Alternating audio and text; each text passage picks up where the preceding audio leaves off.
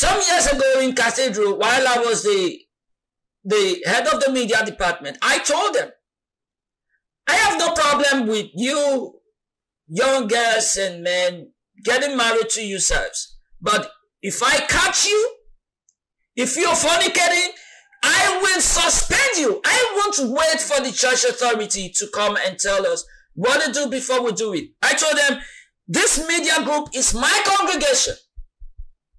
So long as the Bible exists, and so long as I am alive, and so long as I am the head of this media department, I will suspend you outrightly. If you commit fornication, I will suspend you.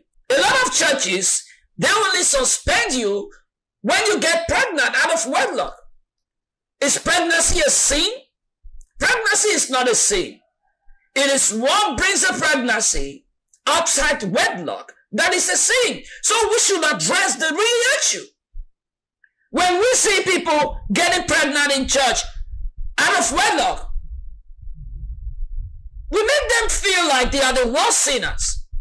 What about those who got pregnant and killed the baby?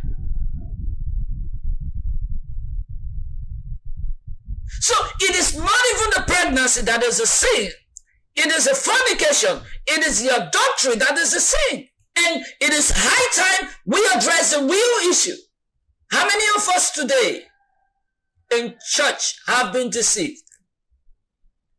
To believe that you can live your life the way you want. You can go to nightclubs and dance with prostitutes and live your life the way you drink. You drink alcohol, get drunk, live your life, eat anything, drink anything, put on anything, and you will still fly into heaven. It never works like that.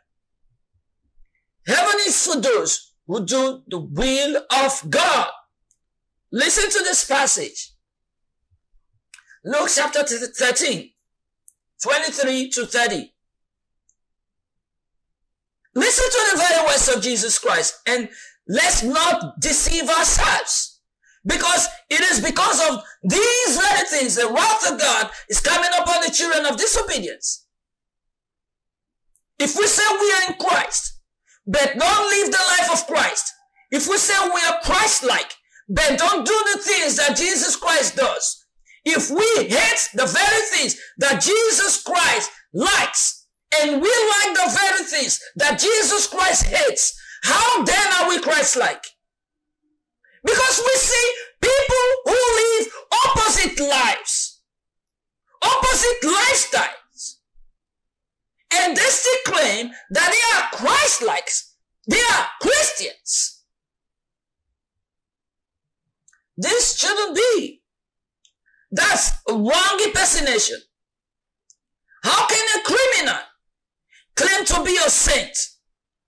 How many of you, if you are a criminal, you're a drug addict, how many of you can be proud with your rags on, with your dirty rags? How many of you can be proud to go before a crowd and say, oh, as a matter of fact, my father is the president of this country, and I'm proud to be his son. I'm proud to be his daughter. Every sensible person should be ashamed that they are not living up to expectation. Because you don't expect the child of a president to be a drunk, to be a prostitute. But why is it that we prostitute? We kill people. Why is it that we commit abortion? We are murderers. We do all sorts of illegal things. We live very dirty lifestyles. And we are not ashamed to claim to be the sons and the daughters of God.